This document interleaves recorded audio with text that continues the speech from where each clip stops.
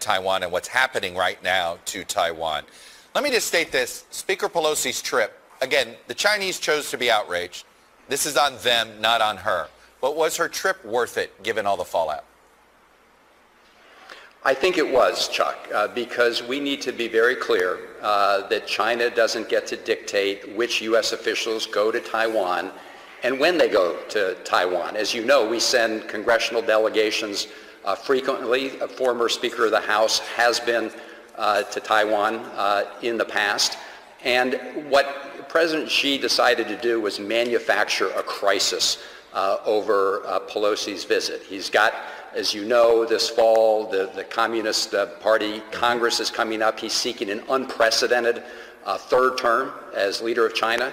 And this is saber rattling and, chest thumping by President Xi. Look, it does look like that's what it is. And so I understand in the moment we're trying to de-escalate. But what do you want to see the United States, what do you want to see the Biden administration do in the next, say, 3 to 6 months to reassure the Vietnams, the Japans, the Philippines, who are nervous about what China's doing here? They're nervous about if we're going to have Taiwan's back. Do we have to send a message again that we're going to have their back? Well, I think we've been very clear, and the Biden administration has been clear, that we are adhering to U.S. policy, which is that we recognize our one China policy, but we've also been firm and straight from the very start that we will oppose any effort to reunify Taiwan by force, by violence.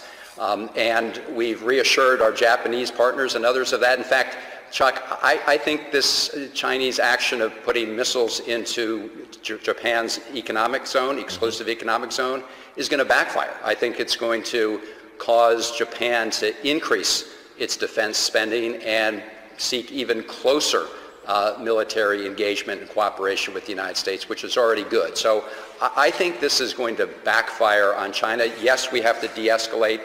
We also have to be firm in making our policy clear. You think it's inevitable that China's going to make a run at Taiwan in the next 5 years? I don't think it's inevitable. We need to help Taiwan make that as difficult as possible for China. And we've been doing that by supplying Taiwan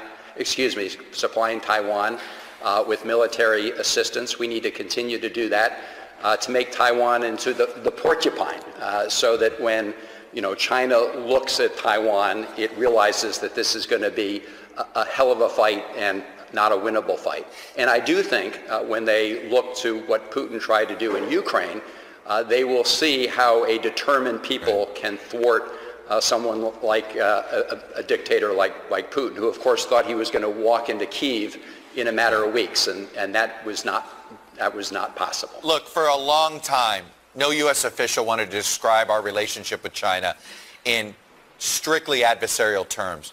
But how do we not look at the cutting off of military ties, climate ties, immigration ties, all these things, and not say we're in a Cold War with China? Well, I don't think we're in a Cold War with China yet. A lot of that depends on what China does next. And there's no doubt that President Xi has escalated China's actions against Taiwan even before the Pelosi visit, and has been more aggressive throughout the region. At the same time, we have been trying to cooperate with them on these other measures, as you say. I believe they'll be back at the table on those measures. It is important that we have that military-to-military dialogue, but it is important that we also confront and check China where it's trying to export its model of authoritarianism around the world in Africa, the Middle East, and other places.